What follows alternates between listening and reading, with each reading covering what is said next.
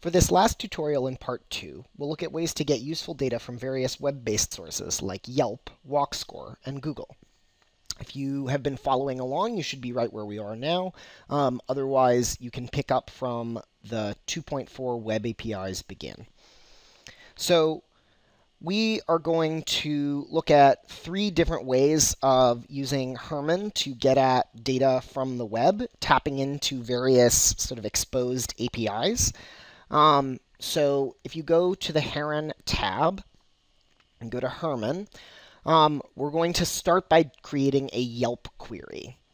So we're going to need to specify an address, and for this, I'm just going to use Columbia University. So we'll create a text panel, type in Columbia University, just like you would in Yelp Online.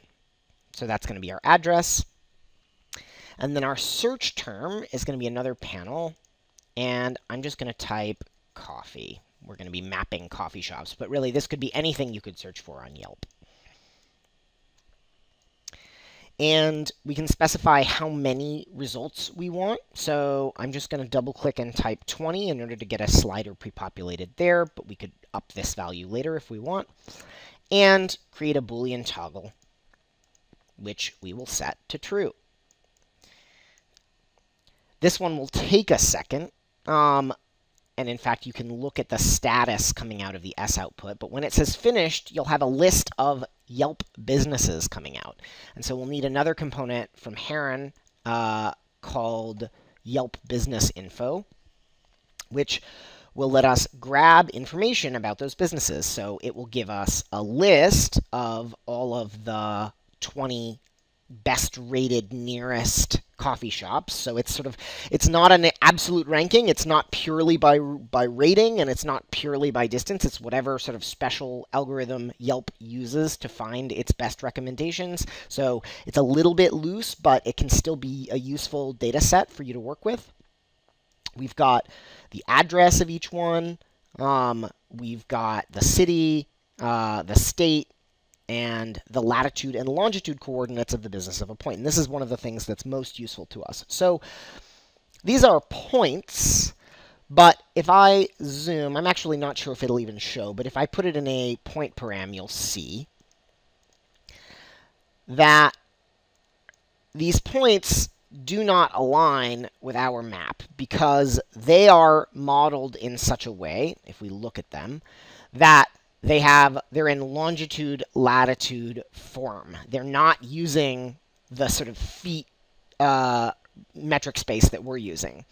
So we need to take advantage of a component from Herman called latlong to xy, which we've already seen. And we could deconstruct this point and pass it through latlong, but there's a helpful utility here where the output of this is always the necessary transform, which is sort of like the compound of translating and scaling and rotating and whatever else is necessary in order to get this to show up correctly and align with our map based on the Earth anchor point. So you can apply any transform. If you go to the Transform tab and go to util transform and take any piece of geometry, like our coordinates here, and transform it with the latlong to xy transform, then these coffee shops are mapped properly aligned to the rest of our geometry, which is great. So we can then use that as the basis of a text tag, for instance. So if I go to the Display tab and grab text tag, I will take these locations and maybe the names of the businesses, and now we'll see all of the coffee shops that are being mapped in and around Columbia. So that's one. That's sort of a useful way to grab information about businesses and public amenities. You can search for, parks or cocktail bars or, whatever else you might need. Another web service that provides a public API is Walkscore, and Herman provides an interface to that as well. So it takes similar inputs. We're going to need to provide a location, but this one actually wants a latitude and longitude as a location, but we can still use Columbia University as our base without having to look up the latitude and longitude of that because there's another Herman component called Google Geocode. This will take an address and look it up just like you would on Google Maps and return the latitude and longitude. So we're going to use that to construct a point, just like our other one, in latitude and longitude coordinates. And what we're going to do is use vector construct point from over here. And remember that longitude is actually an x value and latitude is a y value, so your wires should cross here. We'll plug this in as our location. You could also specify a point in Rhino, say, and load this in. Right-click, set multiple, or set one point.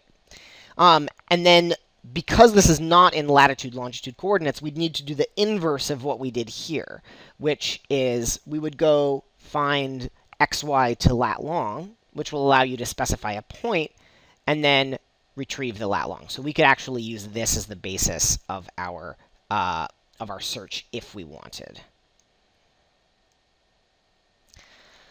And then what we're going to do is specify the max time in minutes for our transit, which I'm just going to use 20. I double-click, type 20, plug that in as the max time.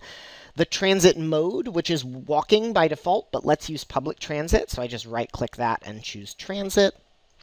And then we'll create another Boolean toggle in order to tell this to run. And the polygons that we get back are not going to show up here because they are also in latitude and longitude coordinates. So just like we did here, where we transformed from lat long to our world space, in fact, I'm just going to copy both of these components. We can do a transform from lat long space to world space. And these polylines will then show up centered on the point that we've created. So this is a little hard to see, but it's given us sort of 5 steps from 0 minutes to 20 minutes of how far you can get on public transit. So we might be able to see this better if I supply more steps. And it takes a second to calculate, but now we see sort of a contour of accessibility. We can change the precision to make it more fine. And then we can also visualize this. I like to do this with a boundary surface. I'm just double-clicking and searching for boundary surface. Plug this in, and we'll see a nice visual that sort of increases in density the closer you get or the more access you have from that location. So we could switch our mode. We could see how far could you get on foot, and so on. And this will take a second to refresh as it goes up to the web, and then it will draw for us a kind of nice sort of mapped visualization of how far you can get via that mode of transit. The last sort of web API we're going to look at is Google's direction service. So the same thing as when you look for directions on Google Maps. So we're going to pull up Google Directions. And let's get directions. I'm going to use Columbia as my base point again. And this is the from address. And let's go somewhere. How about the Colonel Charles Young Playground? Make that our target address. And the mode we're going to use is going to be transit. And we can specify a departure time if we want to be aware of traffic conditions. So there's raw data that comes back, which might have more information about what it recognizes and how it recommends to go. But usually all you really need is the route itself, which is again in lat long coordinates. So we're going to do the same thing, take our lat long transform and transform our route.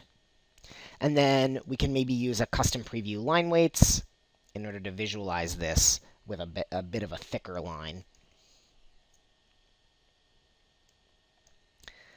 And see the route that it recommends for us. So together, these 3 services offer you additional tools that you might use to analyze a site, its access to various amenities, and as you can imagine, you can combine them. So if you get a list of addresses out of a Yelp query, you could grab the directions and travel times via proper transit modes to each one of those. So you could say, color code a route to the 10 nearest Apple stores or whatever, based on their travel time, because the final output here is the travel time for that route. So this will happily accept multiple destinations. And this will need to be a list. There we go. And so this will just give us back now 2 results.